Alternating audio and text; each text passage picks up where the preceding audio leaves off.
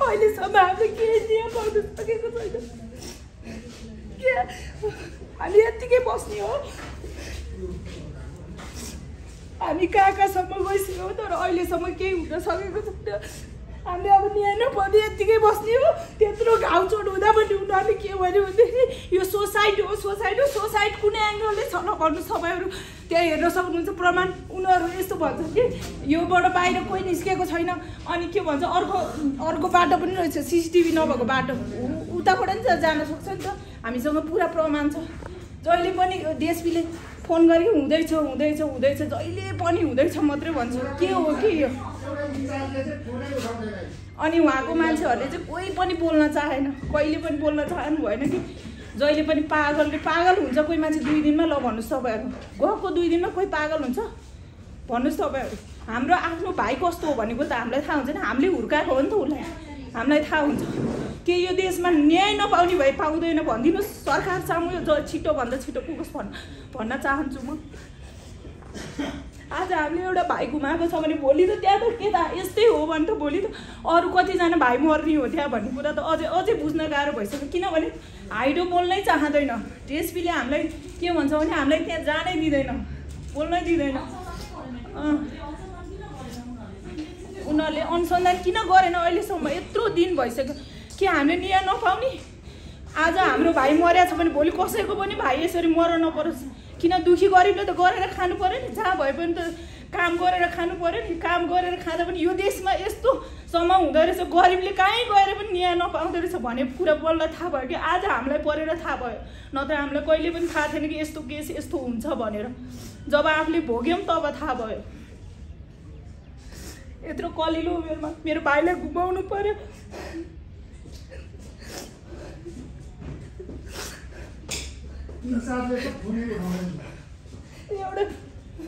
अझ DSPले केही कुरा गर्यो भने थर्काउँदै कुरा गर्छ। हामी जहाँ गयौँ नि थर्किनु पर्ने। हामीले कहीँ गएर न्याय नपाउने हो। अझ हामीले नै गाली खानुपर्ने। अझ उनीहरूले पठाएको फोटोमा त एउटा घाउचोट भन्ने केही पनि छैन। उनीहरूले त केही भएन। सुरुमा के भन्यो टिफर एक्सिडेन्ट भएको छ भनेर भन्यो। पछि फेरि होइन यो खोलामा डुबेर मऱ्यो भन्यो। फेरि होइन पछि त सुसाइड, यो पुरै सुसाइड हो। जाँड रक्सी खाएर मऱ्यो। जाँड रक्सी खाने नखाने आफ्नो भाइको बारेमा हामीलाई थाहा हुँदैन, उनीहरूलाई थाहा हुन्छ 2 दिनमा। जुन मान्छेले बोलायो उसैले नै मारेको हो भन्ने म। किनभनेदेखि आउँदिनँ भन्दा पनि जबरजस्ती ल आऊ तिमी आऊ जतिखेर पनि आऊ। अनि हामीले होइन नजाऊ भाइ भन्दैन, होइन मलाई बोलाएको छ। त्यो मान्छेसँग पहिले हाइड्रो पावरमा काम गर्दा पनि चिनेको अरे तर हल्का मात्रै डिस्कस परेको र त्यस्तो होइन साथीभाइ हो भनेर ऊ चाहिँ गएछ। तर उनीहरूले चाहिँ के गरेछ भनेदेखि त्यसलाई नै आधार बनाएर प्लानिङ बनाएर बोलाएर मारेको हो मेरो भाइलाई भन्न चाहन्छु म चाहिँ। यो कुरा चाहिँ सरकार सामु छिटो पुगोस्।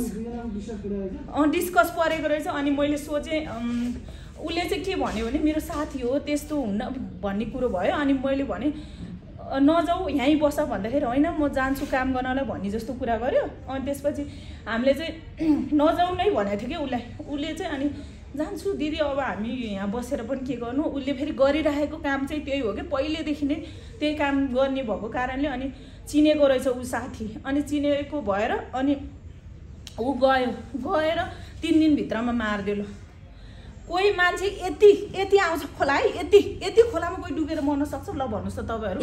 हामीले तपाईँहरूलाई यो पत्रकार ज्यूहरूलाई फोन गर्ने कोसिस धेरै गऱ्यौँ होइन। तर हामीले मिडियालाई कति बोलाउने कोसिस गऱ्यौँ तर हामी त्यो सफल हुन सकेनौँ। हामीले तपाईँहरूलाई त्यतिखेरै नै देखाउन यो बोल्न पाएको भए हाम्रो अझै पनि केही हुन्थ्यो होला भन्ने आशा थियो।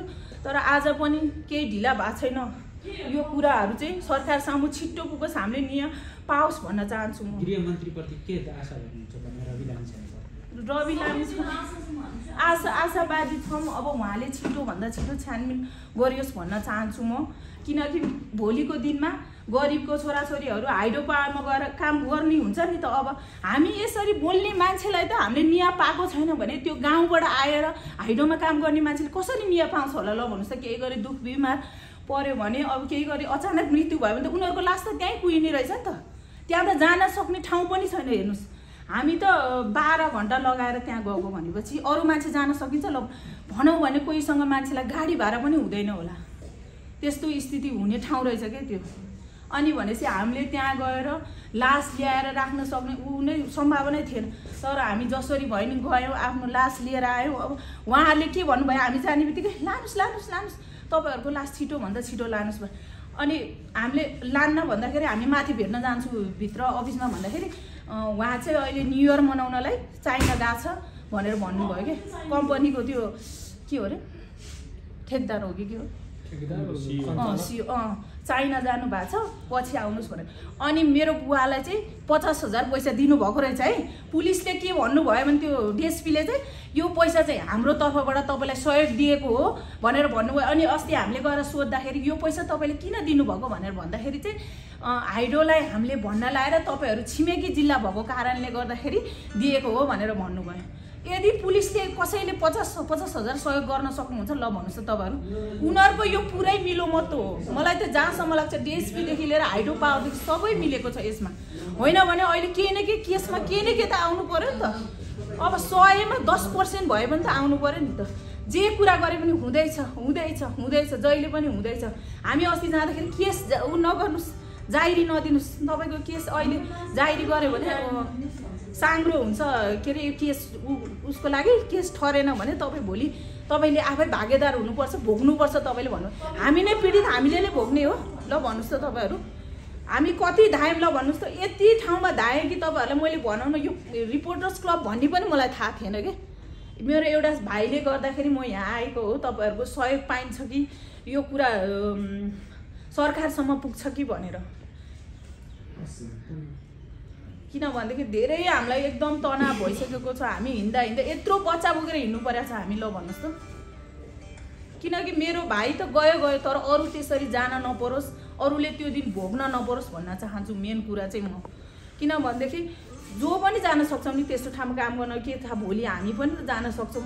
किनकि मेरो पछिको दाजुभाइहरू पनि जान सक्छौँ। त्यस्तो नहोस्, त्यो हाइड्रो पावरलाई चाहिँ एकदम कारवाही होस् भन्न चाहन्छु म। मलाई चाहिँ डिएसपी माथि नै शङ्का छ। मेन कुरा चाहिँ डिएसपीले चाहिँ केस लिन नमान्नु भनेको कारण के हो? हाम्रो के त्यो केस जाहिरी लिनै नमान्ने के हुँदैन, अहिले गर्नु हुँदैन। तपाईँहरूले भिसिआरको रिपोर्ट आएपछि मात्रै गर्नु भन्नु। भिसिआरको रिपोर्ट आउनलाई कति दिन लाग्छ भन्नुहोस् त तपाईँहरूले। हामीलाई यो कुरा पनि थाहा छैन कि, त्यही भएर 40 दिन भन्नुभएको छ उहाँले। कति दिन लाग्छ हजुरहरूलाई थाहा छ? त्यस्तै हो। अनि भिसिआरको रिपोर्ट आएपछि बल्ल हुन्छ भन्नुभएको छ कि। कति दिन लाग्छ हजुरहरूलाई थाहा होला नि। हस्, धन्यवाद। म चाहिँ यो कुरा चाहिँ सरकारसम्म छिटो पुगोस् भन्न चाहन्छु। किनभने यति पीडा भएको छ हामीलाई। एउटा बाउलाई आफ्नो छोरो घुमाउनु र आफ्नो दिदीले एउटा भाइ घुमाउनु पर्नु पीडा। लास भेटेको चाहिँ यो खोलामा, झोला भेटेको यस्तोतिर भेटेको छ, झोला चाहिँ यो माथिल्लो बाटोतिर भेटेको छ। अनि लास भेटेको चाहिँ यत्रो खोलामा, सानो खोलामा, यत्रो खोलामा हाम फालेर मर्न सकिन्छ? सकिँदैन नि। यदि हामै फाले भयो त यहाँ भित्तातिर अड्किहाल्छ नि लास।